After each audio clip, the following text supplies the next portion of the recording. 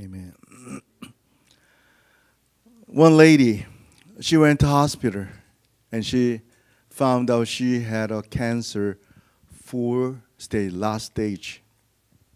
Just a few months left. She was so despair and no hope. And one day, in her struggle, Jesus met her, and she found Jesus. And after she believed the name of Jesus Christ, you know what happened? She said, cancer is gift from God.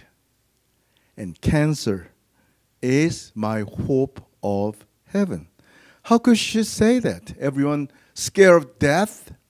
But she said that, I'm waiting for see my Lord Jesus Christ. Nobody found any hope in cancer, right? But Apostle Paul in the Bible, his only reason to live in this world is Jesus Christ. Even die is gain to me, he said it. Philippians chapter 1, 20 and 21. I eagerly expect and hope that I will in no way be ashamed, but will have sufficient courage so that now as always Christ will be exalted in my body, whether by the life or by death. For to me to live is Christ, and to die is gain. To die is gain. Think about it. When somebody give you $100, it's gain, right? Good profit. But if you lost your $100, it's not a gain. You lost. Life is the gain or death is the gain. We say that life is a gain. I want to live more happily. But Apostle Paul said, die is my gain. He hoped for living, staying with Jesus Christ in heaven. But he say this word, I am torn between the two. I desire to depart and be with Christ, which is better by far. But it is more necessary for you that I remain in the body. He knew that. I want to go there. I want to see my Jesus. But I stay in this world because of you.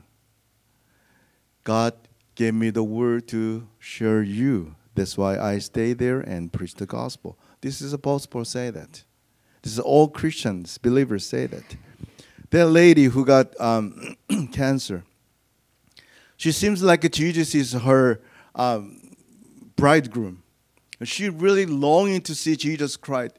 Cancer is my gift from God. This is living hope to go to heaven. This is amazing.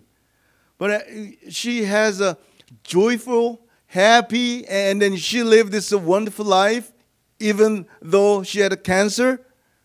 And after she went to hospital, doctor said, it's amazing, your cancer gone. No cancer, cancer-free. She was so disappointed. Can you imagine that? She was so disappointed. When I heard this story, wow. And her left life, she walked with Jesus Christ every single moment. You know, that is our hope. Today's Bible words like that, be joyful in hope. Be joyful in hope. What kind of hope you have? When you were young, I want to get married beautiful, handsome spouse. And get a marriage and have a baby. And raise well. And I hope a lot of money and buying house. And after retirement and then no sickness and all health and then happiness is my hope. It's mostly people say that.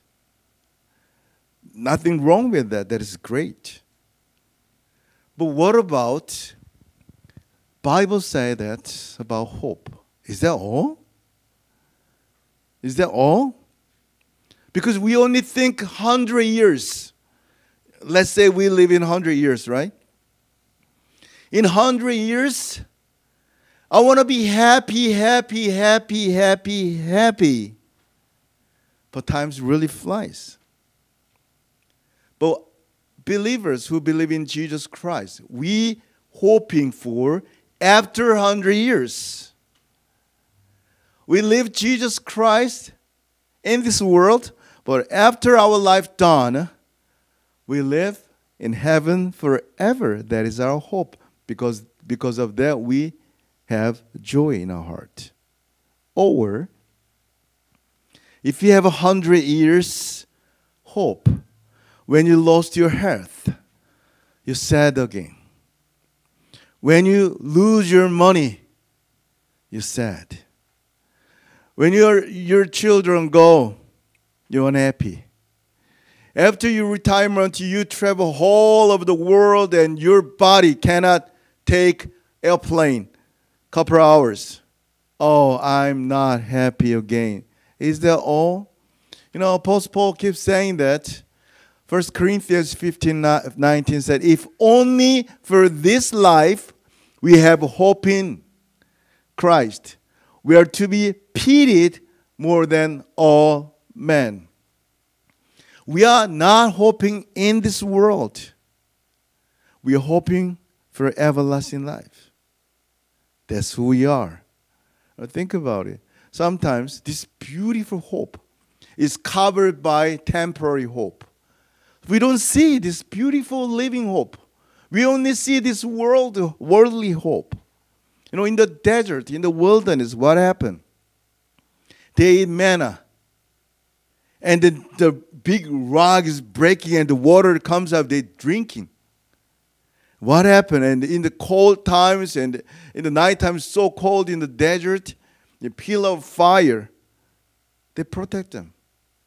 In the hot day in the desert in the daytime, pillar of cloud is cover them, make them cool. Is that happy life? Better than nothing, right? You know, Jesus opened the blind eyes and dead men walk. We enjoy, we happy with the miracles because that's what we hoping for in this world. You know, in the human being, then the kind of miracle in the desert or Jesus performed all the miracle is amazing, right? But in God's eyes, the viewpoint of God, that things is nothing to him. Nothing is impossible with God. Think about it. The more important thing is in the desert, God met them. God spoke to them. God with them. They never thought about that. Only I ate manna. Strange things. In our life, I'm happily live. I eat all kind of hamburgers and chickens and a buffet and all over the world. I enjoyed all kind of good things. Is that all you got? In the desert, God with them. Think about it. When Jesus performed miracle, they never see Jesus. Wow, the blind can see, deaf can hear. Wonderful. Who performed this miracle? Jesus Christ. God himself. Among them, the Creator God, speak to them, perform the miracle, be with them, died on the cross, shed all the blood for us. Think about it. This is wonderful. You know, God knows my name. God knows your name. Have you ever thought about that? God knows my name. And God sent his only begotten Son, Jesus Christ, died on the cross for me. And that much he loves. You are not touched at all. You're only touched by just some food and some living shelters. Think about it. In our life, every single day, Jesus walked with you. But we're not surprised by this amazing miracle. Jesus walked with me, Holy Spirit abode in me. What happened to my life? I'm not that wonderful person. And Jesus with me, Holy Spirit with me. This is amazing. And also, finally, we go to heaven and with Jesus Christ. This is amazing hope. People in this world, they don't care about afterlife after 100 years later. And they only care about being like God. In Eden, Adam and Eve, they want to be like God. They ate forbidden fruit. Think about it. In the Old Testament, what is the salvation meaning? In the Old Testament, salvation is belonging. God said, you are mine. You are belonging to me. This is salvation. Belong to God is salvation. The far from God and I want to follow you. Buddha's teaching is like that. You can follow my teaching. Then you can be a Buddha. No, we cannot. What is Jesus? You should in me and Christus. You should in Jesus Christ. That is salvation. Romans chapter 1:6 said that, and you also are among those who are called to belong to Jesus Christ. We are belong to Jesus Christ. But human being, people, they want to be like God. After they want to be God, after fall from God, they want to be God. Which means, I want to have more and more and more. The more they got, the more they proud, like Satan. You know, even God have all the universe and He's humble. But you want to be God? The more you have, the more your pride and this is so shame. After Adam and Eve and then committed sin, they hide themselves because they shamed behind the bushes. People in this world, they hide from their education. You know what? I graduate doctor. I have a lot of money.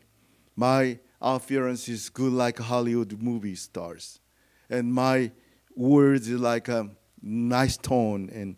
And I have a lot of knowledge and experience. With that, you hide like Adam and Eve. This is the world. And they became God? No, they became monster. God's beautiful image turned to monster. And like a devil, they mimic God, but they are not. Because they are only looking for worldly things. Proverbs 11:7 said, when a wicked man dies, his hope perishes. All he expected from his power comes to what? Nothing. Nothing. Because they don't see the everlasting hope, a living hope. All the hope in this world is fail. All the hope is perish. All the hope in this world is fade away. So sad. In the hope, you find the real joy. What kind of joy you find? No joy in there. Think about it. Abraham, David, Job, they are really rich. Do you think they asking money to God? God, I need more money. I need a house. No. They only pursue God alone. They're looking for God alone. This is what the believers hoping for. Our hope is only in Jesus Christ. Colossians chapter 1:27. To them, God has chosen to make known among the Gentiles the glorious riches of this mystery, which is Christ in you. Thank you so much. Thank you.